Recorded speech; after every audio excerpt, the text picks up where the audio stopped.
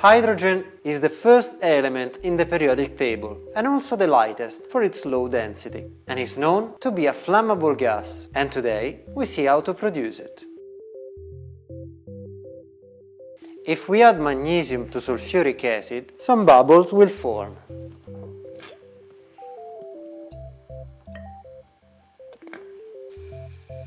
And yes, these bubbles contain hydrogen, and we can collect them using another test tube on top.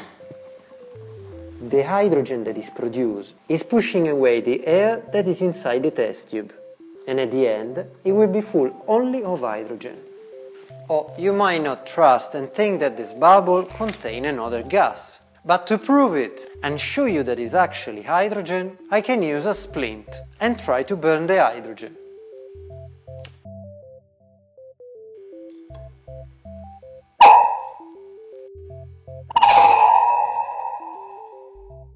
The popping sound tells us that it is hydrogen, because it is an explosive gas that is reacting with the oxygen that is in the air to form water in the form of steam.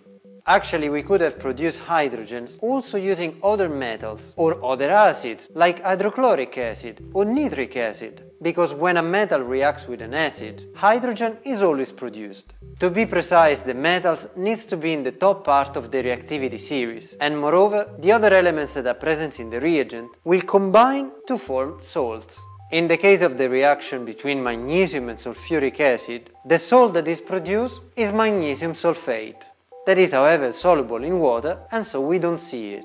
We will talk about salt in another video, but don't miss the next one, where we will see the chemistry of rust.